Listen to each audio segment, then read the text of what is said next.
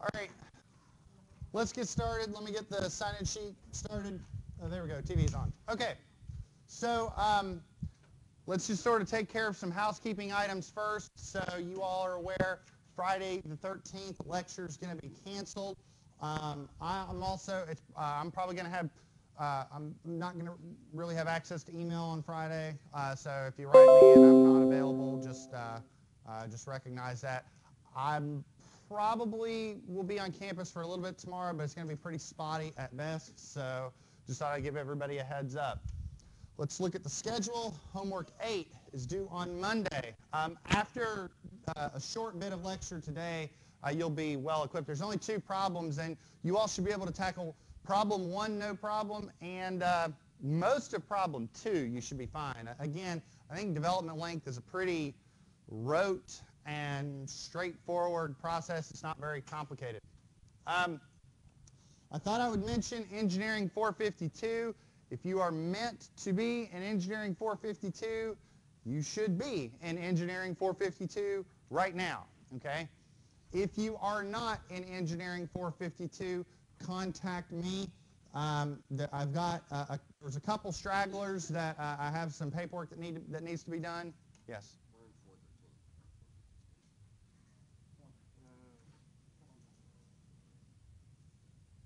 Right now. Well, that wasn't a question. This says contact me if you have any questions. So. No. Okay. All right. But yeah, in all seriousness, if you should be in Engineering 452, you are in Engineering 452. If not, there was either a course conflict or maybe you were overloaded and had some additional paperwork you need to get done. It's no big deal. Just let me know. Like I said, we're canceling class on Friday. I debated this a little bit, and I actually am going to post a somewhat short video on columns. What I'm basically going to put in the video are column provisions, how to compute the capacity of a column. And honestly, for short columns, it's pretty simple. Just to give you some background, it's going to be 0.85 FC prime times the area of the concrete and Fy times the area of the steel. Add them up, that's your capacity. I mean, I'm not kidding. It, for the most part, really is that simple. There's a few adjustment factors, bless you, and your strength, your phi value changes a little bit, but that's it. That's pretty much all there is to it. But I'm going to post a short video on that, and that'll sort of make up for our lecture on Friday.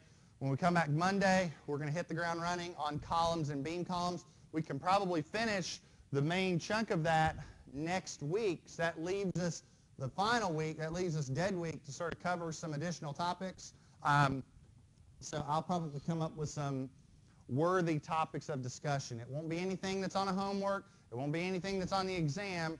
But if you're interested in civil engineering, which I got a inkling some of you kind of thought that might be a good idea for a career.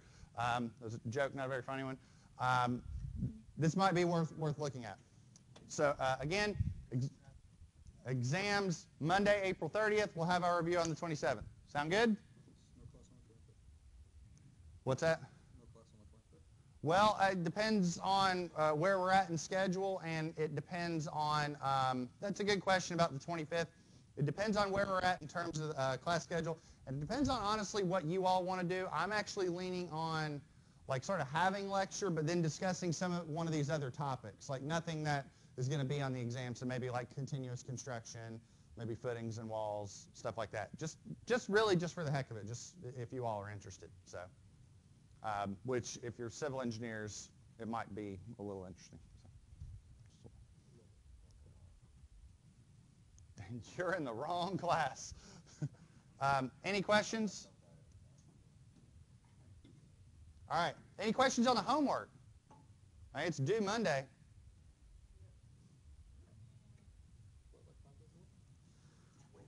And I'm not going to be here on Friday, so.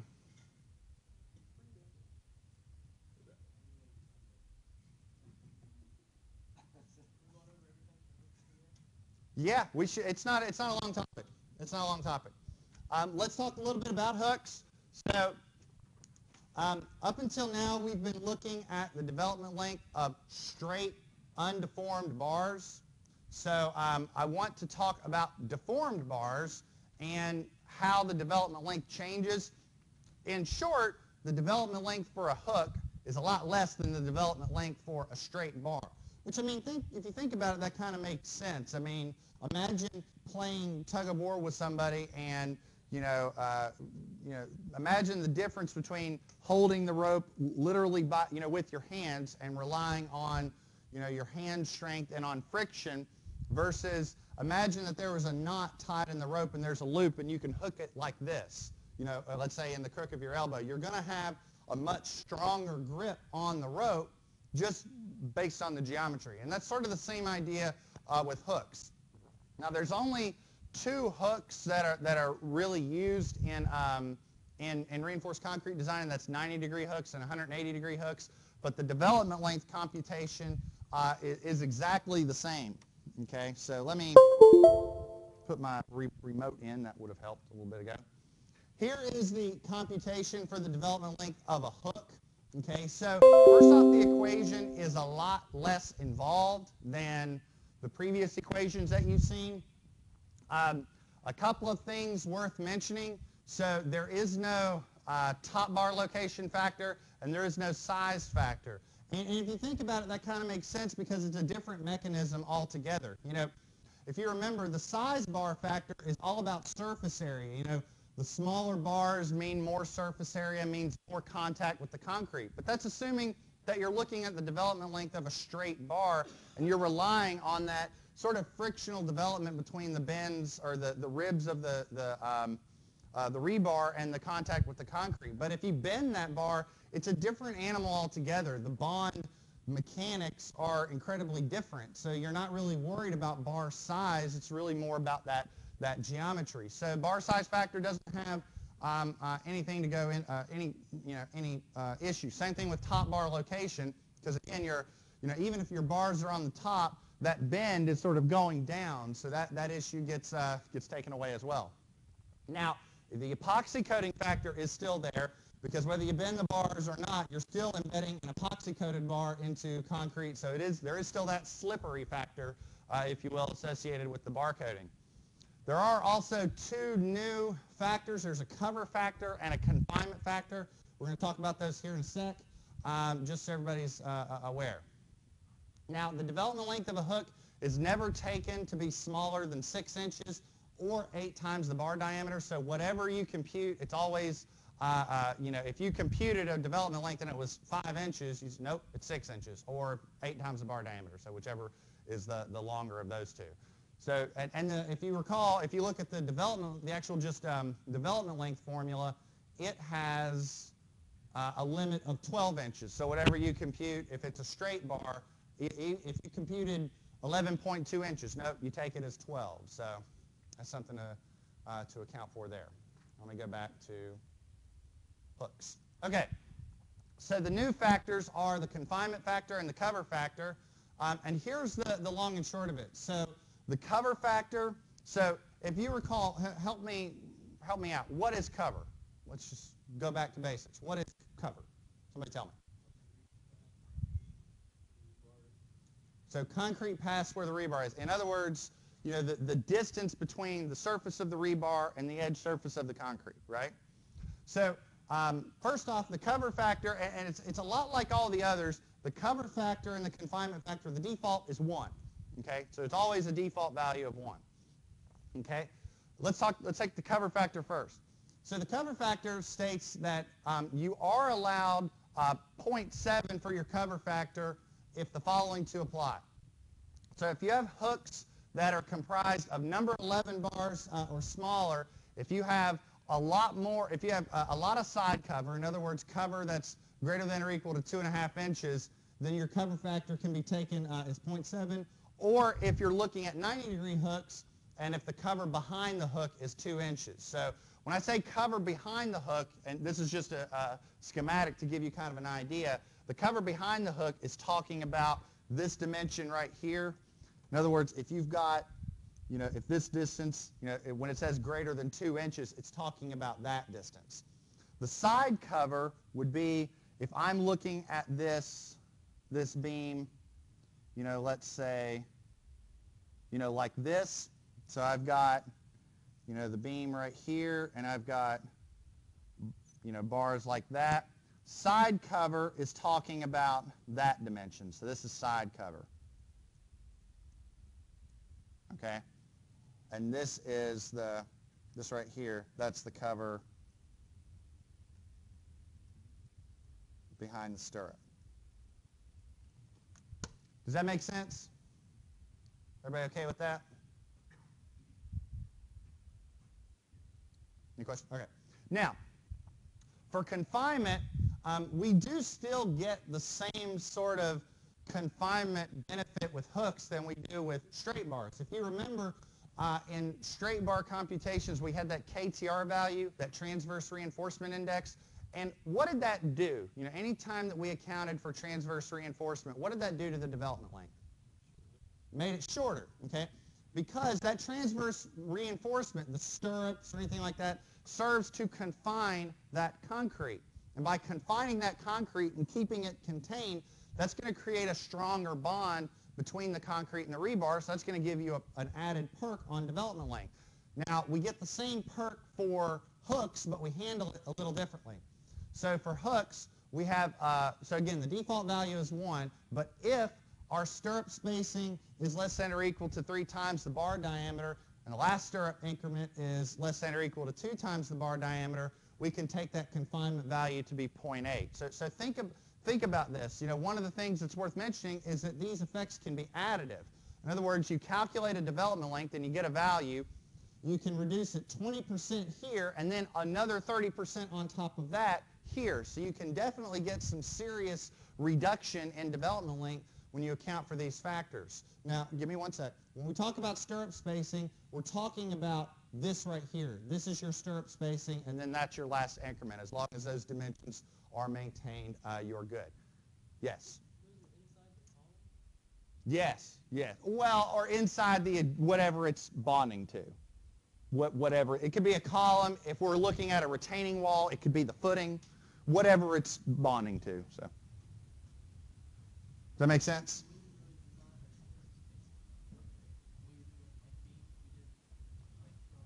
You are right. You are right. But let me also say this. So you're talking about this region right here, the region inside the beam in the column. You're talking about that? Okay. So 2 things I'll add. You are correct that when we were designing stirrups before, we were basically sort of starting our stirrups here and going out. If we look at that joint, and let's go back to this joint as if we were in structural analysis land, okay? Back to 312 land. This particular joint would be one that transfers shear and moment because it's all connected, okay? What I'm getting at is that joint is probably in a structure that is statically indeterminate, okay? So imagine what we've been doing this semester, but then adding indeterminacy and moment distribution and matrix analysis and all that in there. So it's not that it's impossible, it's just what we've been doing so far in this semester is just assuming situations with simpler analysis, stuff that we could do by hand. This would involve just a little bit more rigorous calculations on the analysis side. And this is something I was thinking about talking about in the last week in regards to continuous construction. Because when you look at continuous construction, like here's sort of what I'm getting at. And I'm going to leave it at that because, you know, we do have to sort of move on. But let me ask you this. Let's take a look at this beam. And let's say it's just got distributed load on it. Okay? Now, we've been doing beams like this all semester, right? Okay, now watch this. Let's do this. Let's take this beam and put it here, or this support and put it here. What does the moment diagram look like? Well, it looks like that, right? Remember that? So what that means is if you look at your reinforcement,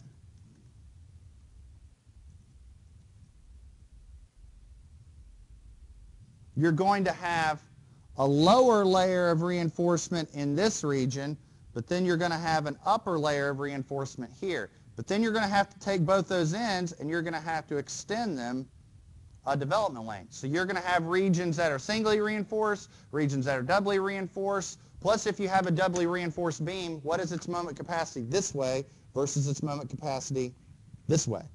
They're different if you've got different bar sizes on different ends. Do you see what I mean? So it's not harder, it's just longer. And there's a point when you're in a reinforced concrete design exam and it's 50 minutes, we got to crunch it a little bit. Do you see what I mean? So, but we're going to talk about this near the end. Sound good? So yeah. Everybody else good? Okay. All right. One other reduction I did want to mention, this still applies too, okay? The area of steel required versus the area of steel provided. Again, if you need 3 square inches and you provide 6, that's a little crazy, but again, if you provided double the amount of reinforcement that is actually needed, you theoretically only need half as much development length, because you don't need to develop it theoretically to its full capacity. You only need to develop it to half its capacity because you provided twice as much rebar.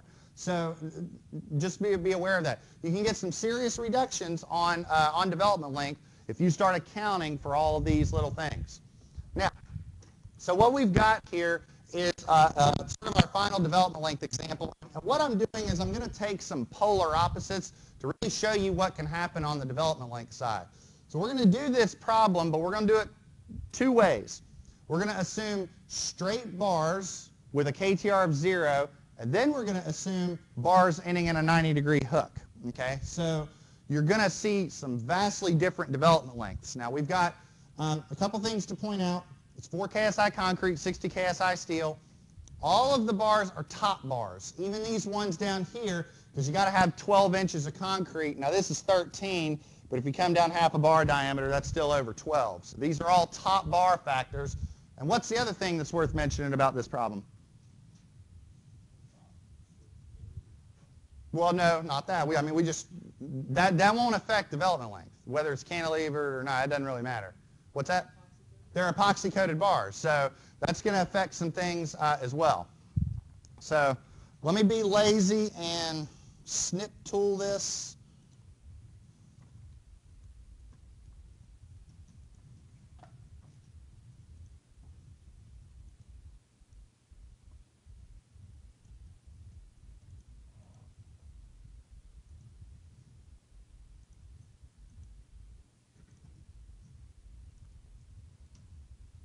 Y'all good? All right, what is happening here? Let's try this again. I had it open. Oh, no. There we go. You can go over here.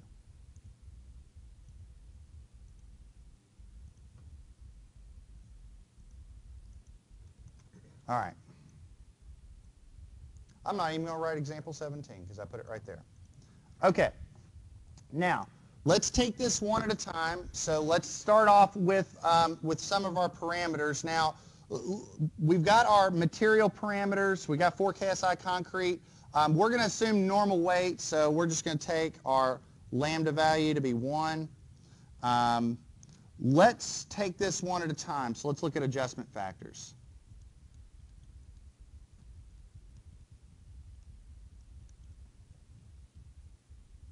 Okay, so what is psi t equal to?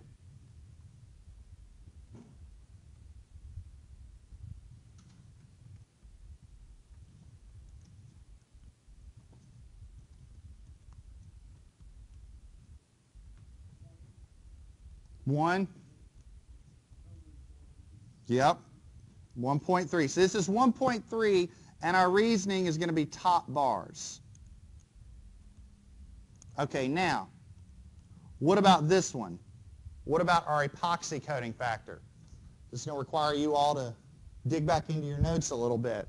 Now, if you remember, it's not going to be 1, but there's 2 cases. So we're going to really dig into the notes on this one.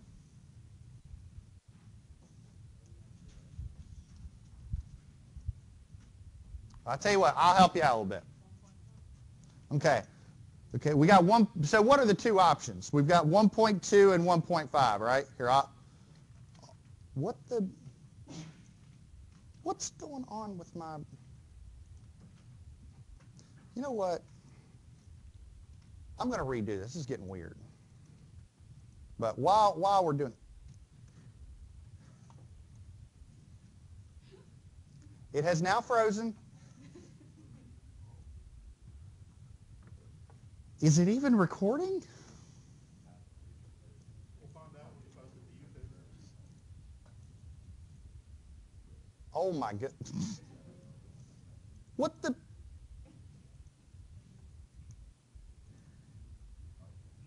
Okay, this is what we're going to do. We're just going to end the task of the Smart Notebook, although it is being snarky.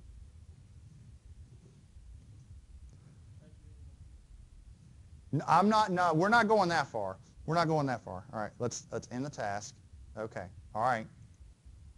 Okay, please work. I'm still recording.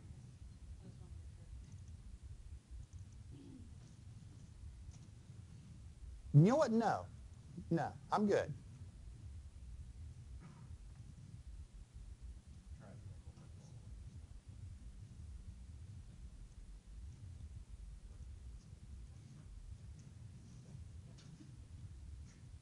All right, hold on. Edit, copy, full screen, bam, resize the picture a little bit. There we go.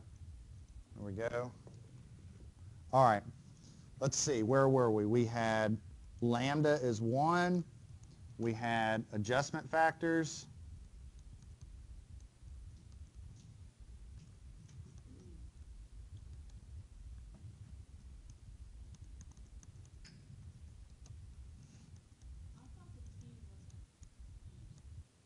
The what?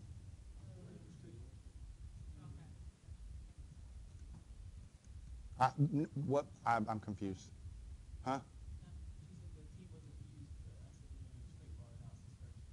We're doing, yeah, I want to show you the difference because I think you're going to be surprised how much it's really different. Okay, so we got epoxy coating bars. Now, where were we? Okay. Right, here we go. So we have epoxy coated bars with the cover less than the 3 times the bar diameter, or the clear spacing that's less than 6 times the bar diameter. So is that the case for this problem? How? Now, that's a great, it is, but how do we know that? All right, here, now I'm glad you said that. What's the bar diameter? No. What is the bar diameter of a number 9? But we actually need to know this because the development length computation has the bar diameter in it. What is the diameter of a number 9? That's what I'm asking. No, but we need to know the number. Well, you're actually right, but what I'm getting at is, I'm going to go way back when, way back. But it's also in your textbook. And how is that on me? 1.128. All right, this is on slide 63. You might want to write this down on slide 63. These are the diameters of standard rebar. The diameter of a number 9 is not 9/8, okay? It is the required diameter in order to get 1 square inch, which is 1.128. You need that value in order to calculate development length, so you need to know where to find this. So there you go. You are quite welcome. Told you we were going back in the notes.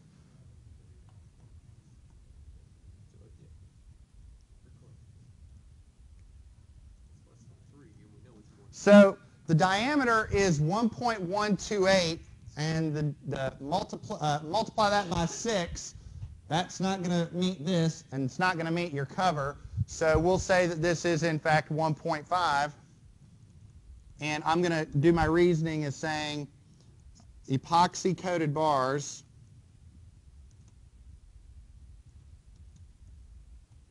I messed that up.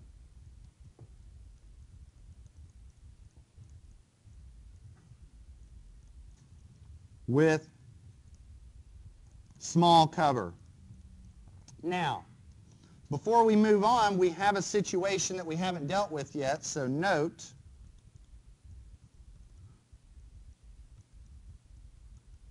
what is that?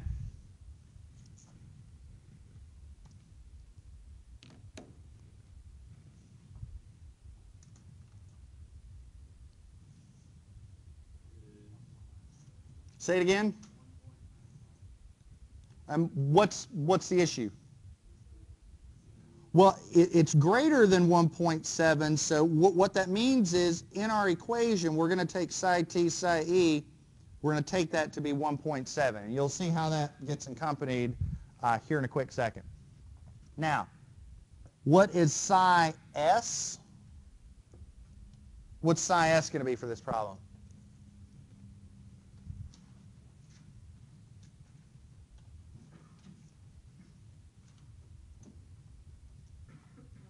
One, and help me out. Why is that? Yeah, they're number 9 bar, and that's greater than the magic number of number 6. So that's 1.0, and we'll say number 9 bars. Okay, we'll go ahead and put our bar diameter on here, and that's 1.128 inches. Now, let's see if you all can eyeball this and tell me what is C sub B. I hear a 2.25. Do I have a second on that? Our top dimension is 2.5. That's 2.5, and then halfway in between, that's 2.25. So we take the smallest. Everybody okay with that? All right. So far, so good? Yes. Yes. So center to center. That drawing didn't really.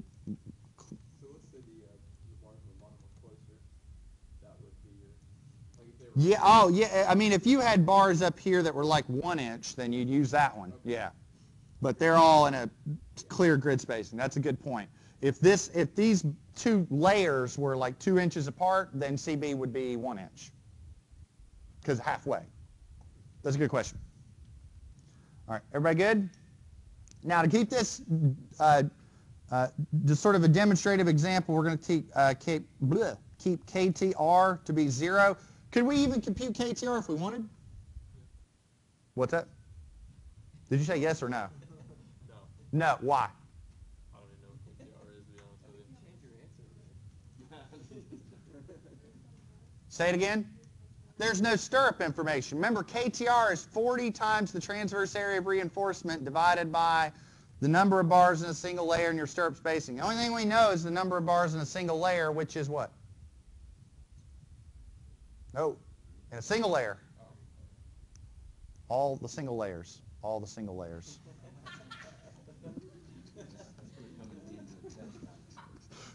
And a tweet from Dr. Money Michelson.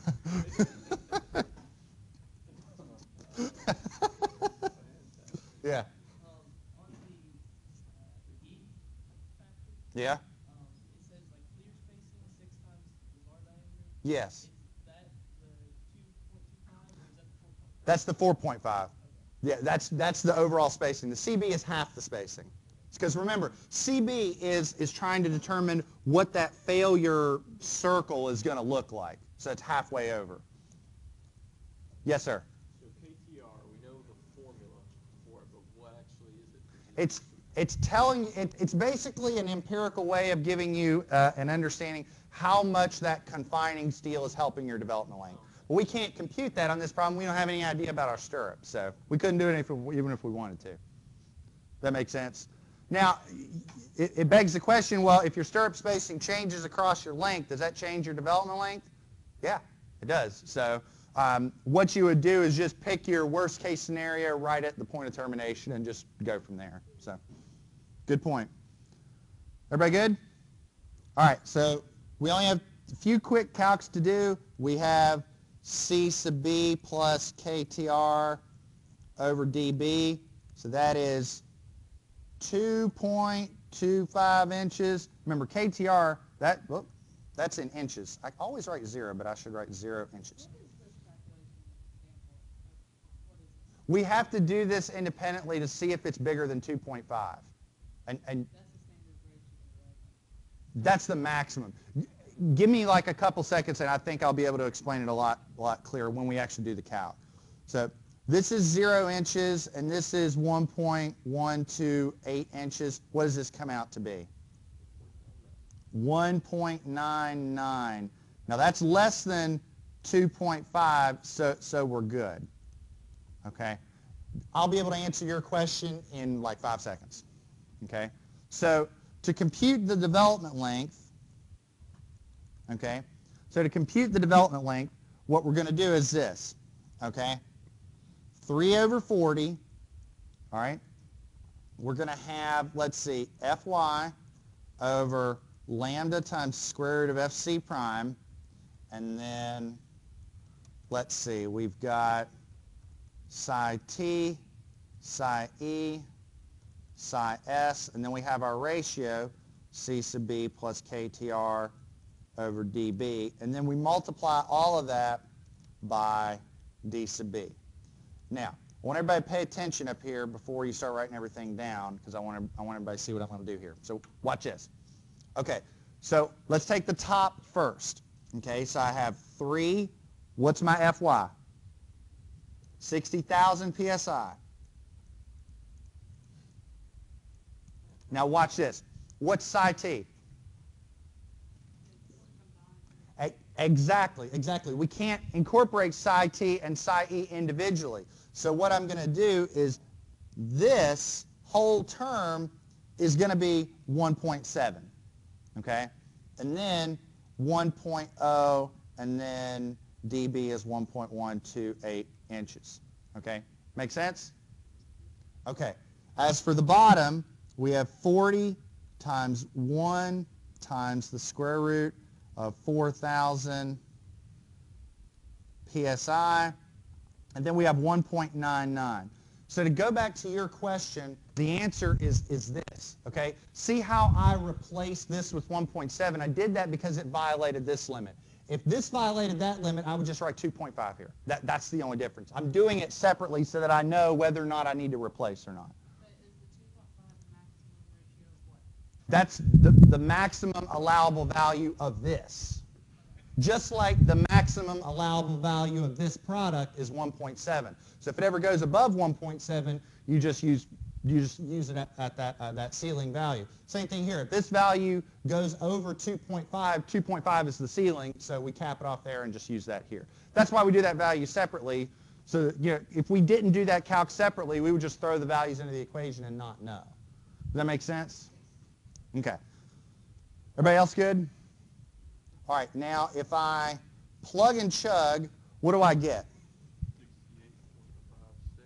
So we'll say 68.6 inches. Does that make sense? Now watch this. Let me show you something. Now let's look at the hook. Okay? So we have a 90-degree hook. Okay? I'm going to show you. I want to show you this. I just want to do this for demonstrative purposes to really show you how much development length is drastically reduced by doing a hook. So watch this. Let's do this.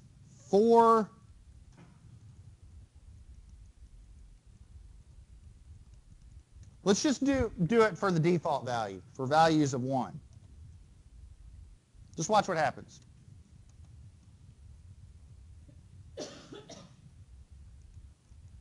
Our development length is Fy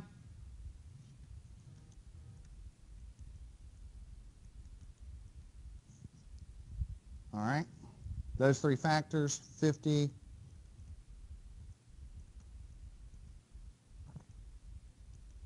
that's our formula for the development length of hooks. Just watch this. On top, 60,000 psi times, now keep in mind, these are epoxy coated bars too. They're slippery. So 1.5. Now we're going to take these two values to be 1. Then 1.128 inches. Then 50 times 1 times square root of 4,000. Just tell me what you get for this. 28.46?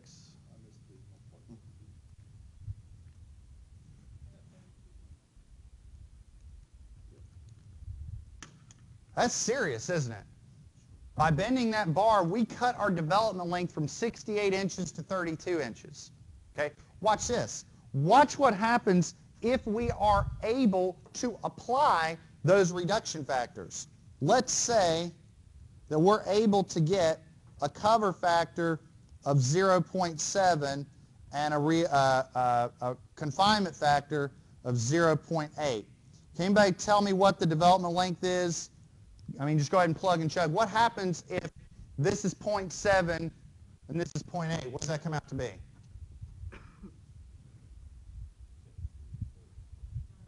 17.98. So this went from 68 inches to 18 inches. Like, that's serious. That is a serious saving in development length, right? I mean, imagine that's going from embedding that rebar, 5.5 feet versus embedding it like this. There's one more reduction that we didn't apply. What's that? Anybody know what the other reduction that we didn't apply is? The area of steel provided versus the area of steel required, right? We didn't even look at that. And is that more often than not going to be something we can apply? Yeah, because there's only so many bars that are available, only so many multiples and iterations of bars. So if you're going over, you can reduce that development length even further. We could have a development length that's 16 inches, 15 inches, easy for this problem. Okay? Does that make sense? Now, we cannot determine the confinement factor on this problem because we don't have any information on the stirrups. We could look at the cover factor. Do we have ample cover? Let's see. Let me go back here.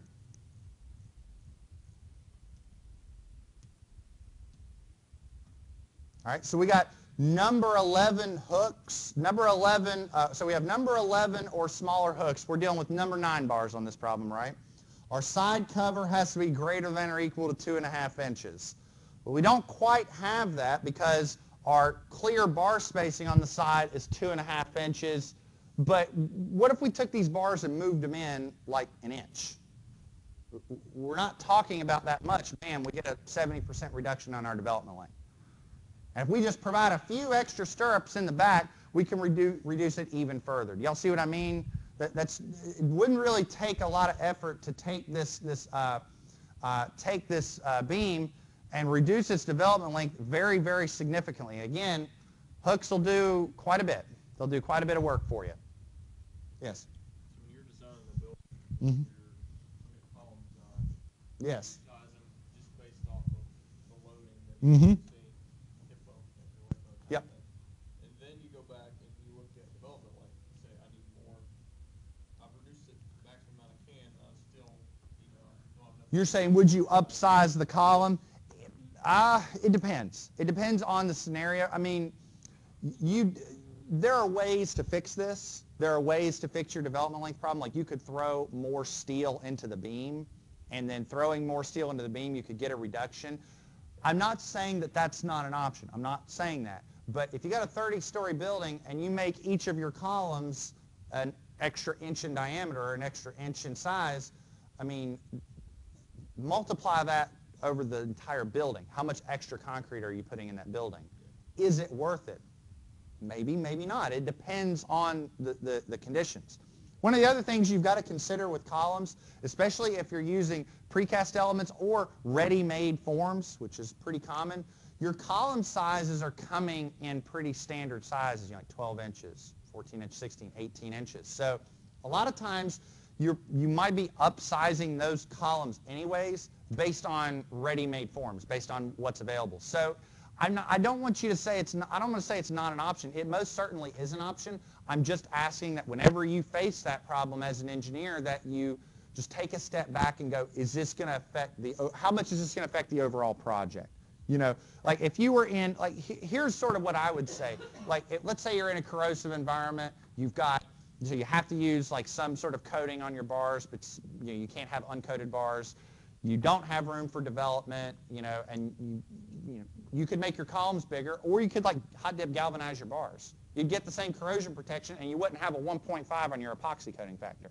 You see what I mean? Now, what if you have a central column with two beams coming in? Do you have to worry about the rebar hitting each other? Yep. Yep, you do. So you'll probably have to like stagger something, from bar to bar, like going this way, then going that way, then going this way, and going that way, and doing like a checkerboard pattern as they intersect. As long as you've got ample space between those clear bars, you're good. And the space between those clear bars is going to be a function of your aggregate size. So, yeah. Yes, sir.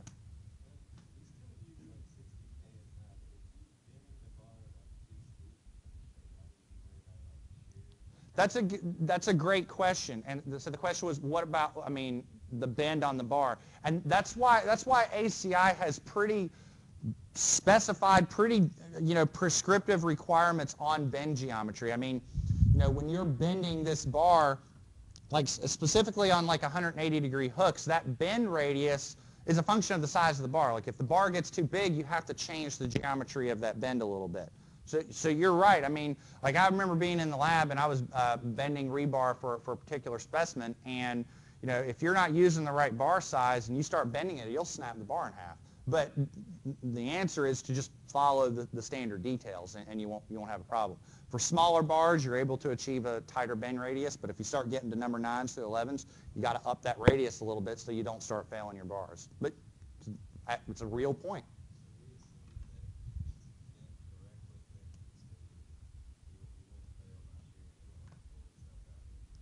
Well, if you did not embed that bar enough, okay, and you followed the spec on the appropriate bend geometry, what's going to happen is you're going to crack the concrete. You're going to fail the concrete. In other words, if I'm supposed to embed that hook 12 inches and I only embed it 6 inches and I start loading it, what's going to fail is I'm going to start cracking the concrete and ripping it out. Does that answer your question? That's what's going to happen. So. Now, if you start screwing with these bend radii and start bending it too tight or not bending it appropriately, well, it's possible that you fail the bar. Very possible. But you'd probably notice some serious distress on the bar as you're placing it. You know what I mean? If you've ever bent rebar, if anybody's ever done that, if you bend it too tight, it'll just snap. So you won't place it because it'll. I would hope that you don't just. That one was fair. It's fine. We're still better, right? I've answered that question before. Oh, Lord. Yes? On the 90-degree bend, it says the length is 12 for bar diameter. Yeah. Like, if you make that longer, the length is built in. That's a good question, but it doesn't really matter. See, the closest analogy I can think of is, do you remember my analogy about the tug of war? And imagine if there's a loop tied into the rope. Okay, once that loop is big enough for your arm to fit into it, it doesn't matter if that loop is this big or this big, you're getting the same development. What this is saying is that depth on that hook has to be at least 12 bar diameters. If it's 100 bar diameters, it's still going to fail and crack this concrete in the same fashion, so it's not going to help. And a lot of times you don't have the room anyways, because like I think of like wall development. So you've got your wall and then the stem where the foundation is, and you've got your development length going this way. Well, this is your footing on the wall. That bar can't go that far because the footing's only so wide. You see what I mean? That's a good question though. Anything else? Anything else? Okay, all right. I want to, at the very least, sort of kind of mention columns. And I want to very, very briefly discuss some of the provisions associated with columns. Honestly, the analysis and design of short columns is about the easiest thing you will do in this class because it's simple. It's simple lookups, simple computations. I can't even make it up. We're going to start off with columns that are experiencing purely axial load. In other words, here's a column pushing on it like this. That's simple. The next thing that we're going to do near the end, and this is the last thing that will be on the test, is what happens if you have a column that's pushed on and bent at the same time. And that is a very common instance if you're looking at the lateral resisting system of a building. Because if you've got that column, for instance, that column right there in the wall, it is holding up two things. Holding up the building above it, so axial load, and what's hitting it this way? Wind. So wind or earthquakes would tend to load the column this way. So you've got a column that's being bent and loaded axially at the same time. So we're going to do both of those. We'll do axial load first and then do axial load plus bending moment. So we term those elements beam columns because they're being bent and experiencing axial load. Now, we'll discuss buckling later. Buckling isn't going to be on your exam, but it's not very, very difficult, at least the way that we handle it. But I do want you to be exposed to how we handle this. We'll start off by assuming that the columns just experience compression and fail under material limits. See, so if you ever hear me use the term short columns versus long columns, the difference is short columns, we do not assume buckling occurs. For long columns, we handle the effects of buckling. So for short columns, and we're going to stop here in a second. I know y'all are packing up. But for short columns, we just limit the concrete stress to 0.85 FC prime, and that's it.